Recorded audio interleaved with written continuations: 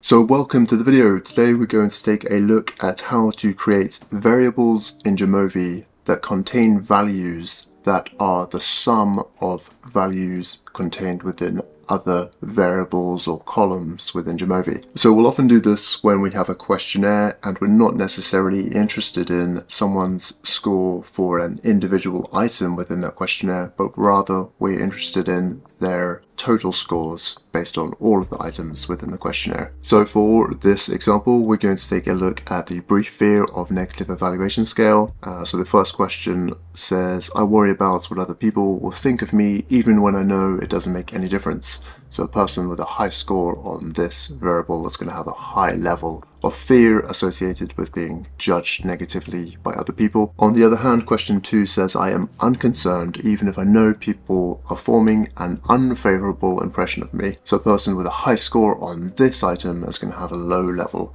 of fear about being negatively judged by other people. And it's the same thing here with item 4. I rarely worry about what kind of impression I am making on someone. So again, high score equals low level of fear. So items 2 and 4 go in a certain direction, and items 1, 3, and 5 go in another direction. So in addition to looking at how to create these variables based on the sum of values in other variables, we'll take a look at how to account for these items going in different directions by recoding certain items. So the first thing I'm going to do is just import the data into Jamovi by going to this bit at the top and then going down to open. And then I'll just find the Excel file on my computer. So we can see that we have these 5 items here and we've got 5 participants in total. So let's take a quick look at how to do the reverse coding. So item 2 is one of the items that needs to be recoded. So we'll right click on that and we'll go down to add variable. Then we'll go across to insert under this transformed variable heading. We'll then just give a name to the reverse coded item. So we'll call it item 2R. For reversed, and we'll say that the source variable is item 2, and using this menu here we'll go down to create new transformation, and then we'll just go to add recode condition, and we'll put a couple of equal symbols here, and we'll tell Jamovi that if a person has a score of 1, that's going to become a score of 5. We'll go to add recode condition again, a couple of equal symbols here, spacebar 2 is going to become 4, add recode condition, equals equals, spacebar 3 stays as 3, 4 is going to become 2, and finally 5 is going to become 1. So once this looks like this, we can just click over here somewhere and that will create this variable here with the transformed values. So we can see that 2 has become 4, 5 has become 1, etc. Then we just need to do the same thing for item 4, but this time it's a little bit quicker. We're just going to go right click at the top, down to add variable, down to insert. Same thing again, just give the variable a name. So let's call it item 4R.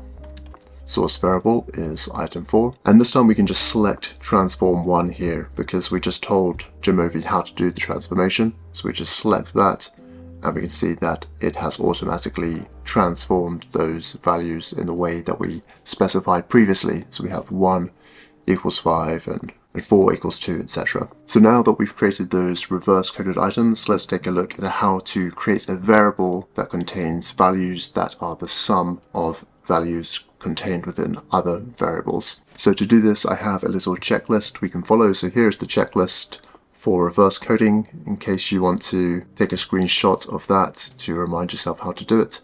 But here's the short checklist for how to create the variable. So the first thing we're going to do is double click on the top or at the top of any empty column. So I'm going to just double click here and then I'm going to go to new computed variable, and then we can just give the variable a name. So this could be something like sum, and then we need to do something like this. So we need to type the word sum in capital letters into a box, and then we need to tell Jamovi which items go into this calculation. So I'm going to type sum here in capital letters, then I'll open brackets, and then if I click this bit here, and I'll just make sure that the cursor is over here, and then I'll double click item 1, and that appears there.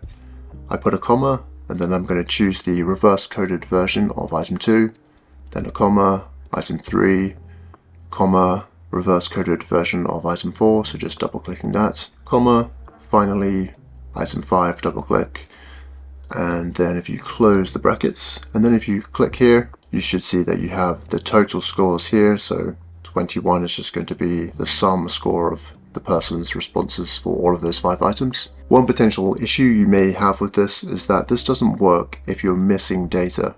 So for example, if I remove this 5 here from item 4, you can see that it doesn't calculate a sum score for this person. So you may want to take a step to account for that. So what you can do is actually just use this little command here. So ignore underscore missing equals 1. So if I just copy that, and then we'll go here again. So I'll click on the sum variable, and then I'll just put a comma here, and then I'll paste that here.